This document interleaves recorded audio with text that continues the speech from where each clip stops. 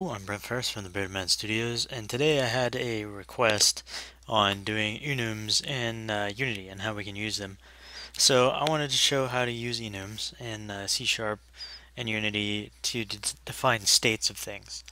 I'm going to start off with, let me choose I'm going to create a sphere here. So here's my sphere, and just going to make a couple of them.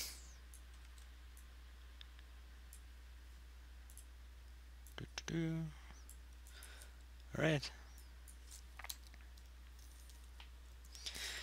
And I'm going to drop in a directional light.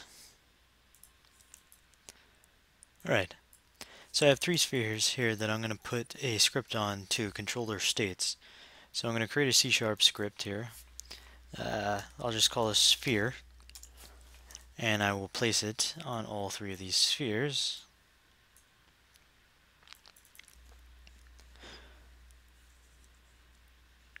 Alright, so I'm going to show you how to do if statements and case statements with enums on these spheres. So what I'm going to do is create an enum. So it's going to be a public enum. I'm going to call this color state. And there's going to be, let's say, 5 color states or 4 color states. So we'll say red, green, blue, yellow, and that's fine. That's 4.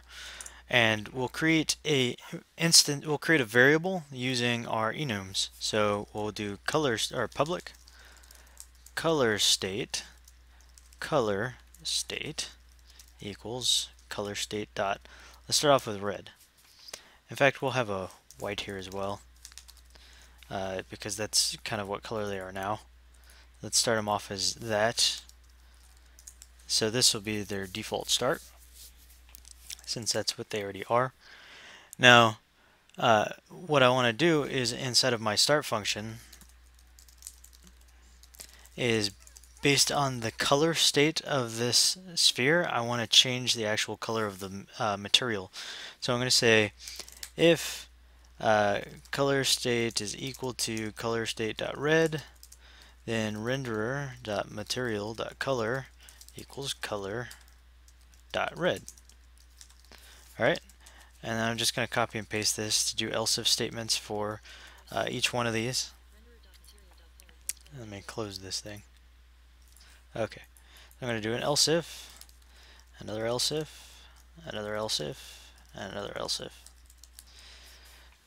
So if the first one, I'm just going to do this in order. So if it's white, then we're going to do color.white.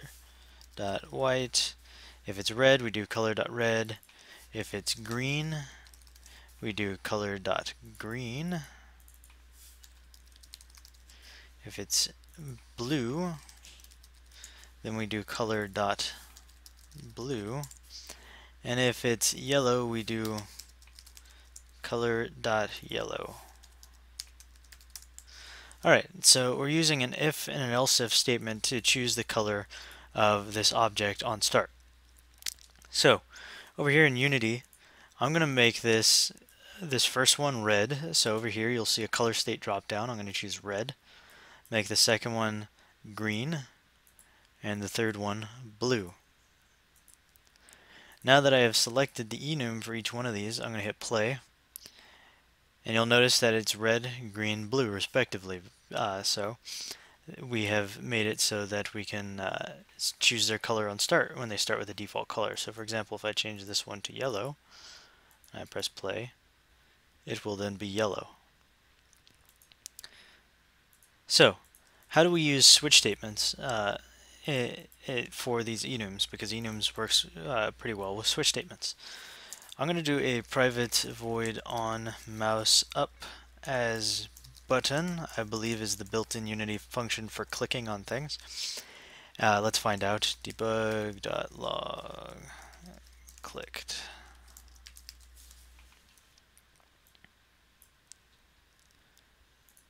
Yeah, so when I click on an object, it's going to log out clicked.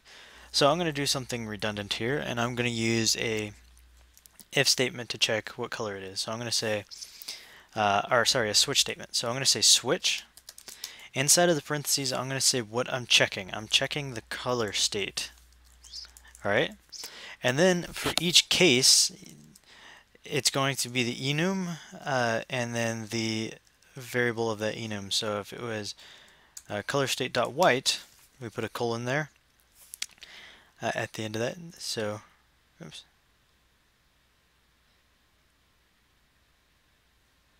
And not sure why it. There it goes. I'm not sure why it started squiggling before that. It should have waited for me. After each switch statement, you need a break to leave it or a go to. This isn't a tutorial on switch statements as much as it is with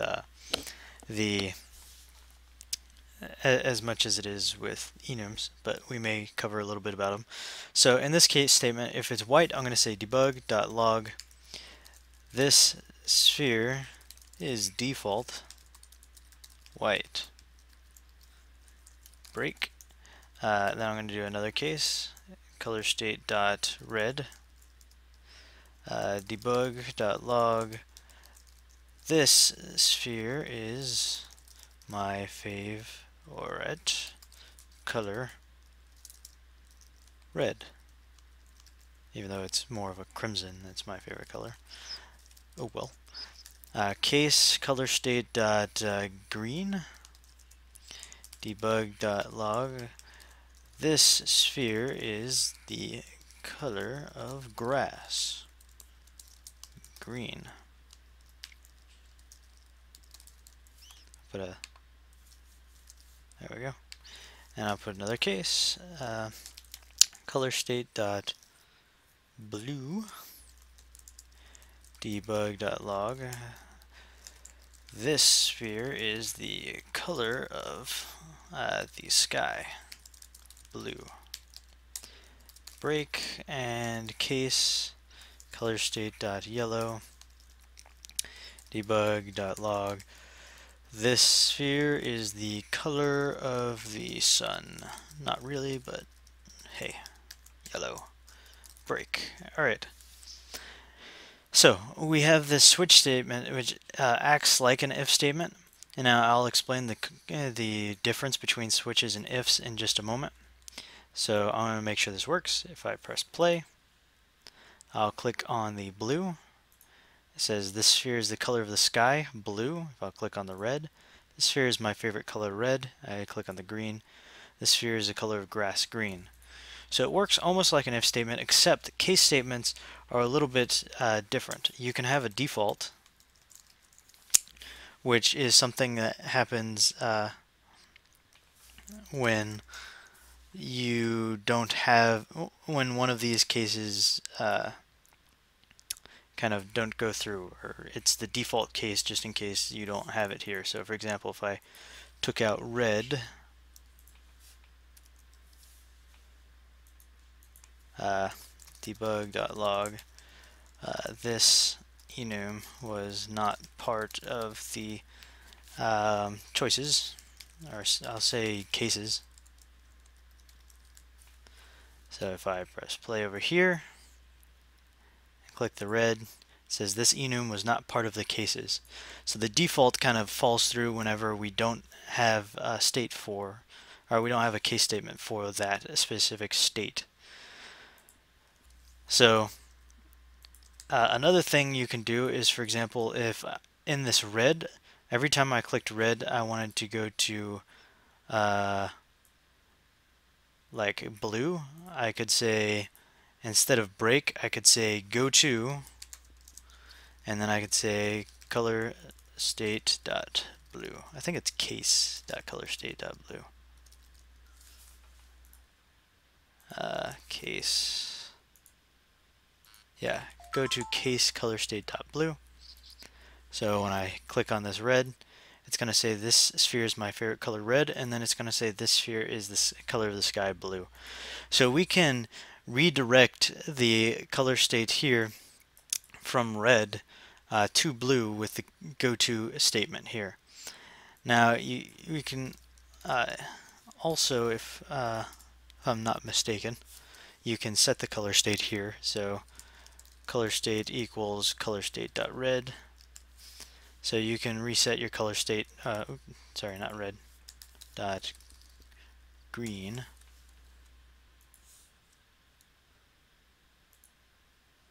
Right, so this break actually breaks out of your switch statement. So you could do this where you could set the color state to something, or you can actually redirect it with a go-to. So if I just want to go to case color state dot green, it goes ahead and jumps to that statement, and then you can have it jump from this statement. Also, if you have a go-to, you don't need a break like I had in the previous one. I deleted it because go-to kind of just skips and goes on. So you can have it say go to green, and then from the green you can say go to case color state dot yellow,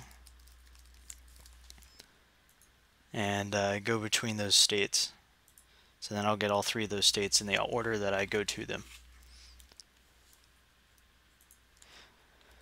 So that's how you use enums, and that's how you can use the switch statements and if statements with enums. So let me explain one thing about enums. Historically, we did things with color, so I'm just going to blow all this away because I hope you got it and you understand it. So historically with enums, this is kind of how it worked before. You would use flags. You would use certain flags to determine something. So you would say int color equals 0, and 0 meant white. And I'll make this public. And then you would do something like if color is equal to 0, debug.log color is white. And then you say if else if color is equal to 1, debug.log color is red. And then you would just assign this number here over here. So if I selected this guy, I would choose a number like, oh, it's 1, so it's red. So that's how you would do it historically, and the enums obviously makes this look, basically the enums do the same exact thing. It's just that they look better. You can use actual words that represent an idea rather than you trying to figure out the number in runtime and whatever. And say this is like miles down in my code somewhere else, I can say color state.green, so its color state is green, rather than saying case 3 or 2. And then I'd say what is 2, and then I'd have to go up and figure out what 2 is. So that's how enums are extremely useful. They're just words that represent an idea. So this is no longer, hey, color state is equal to 0. I can now say the color state is white, which is readable. And that's really the only difference, is that it's readable. So if you've watched any enums tutorials before, you would know that enums can be associated with numbers. So I can say this is 1. So if white is 1, red is automatically 2, green is automatically 3, blue is automatically 4, yellow is automatically 5. It increments from the original. So if I don't set a number, white is automatically 0, red is automatically 1, green is automatically 2, 3, and 4. So you can assign numbers to these. So I can say this is 56. And that means this is 57, this is 58, and if I didn't want this to be 58, I could set this to 109 if I wanted to, and then this would be 110 and 111. So enums also are associated to numbers, so I can say color state is equal to 0. So if color state is 0, I know it's white, because this is an integer itself. I don't. In some cases, you actually have to typecast the enum as an int, but as you can see, I do not here, so I'm going to keep this one as white, this one will go to green, and this one will go to blue. And we should see white, green, and blue echoed here, or we should see that this stays as white. Actually, let's not do that, because let's do it to blue, and blue is 0, 1, 2, 3. So if color state is 3, turn it blue. So this one is blue. Cannot convert from color state. Oh, so this is the part where I said you have to convert it. So here you can typecast this as an int, which it's now an int, and now when we get to this one, it should turn blue on its material. And there you go, it's blue. And this one we remained as white, which we can change to red. So you can see that we can compare enums against numbers too, as long as those numbers are representative here. So that's that with enums. If you have any questions, please leave them in the comments and I'll get to you as always. So I hope this helped out to the one that had the question about enums.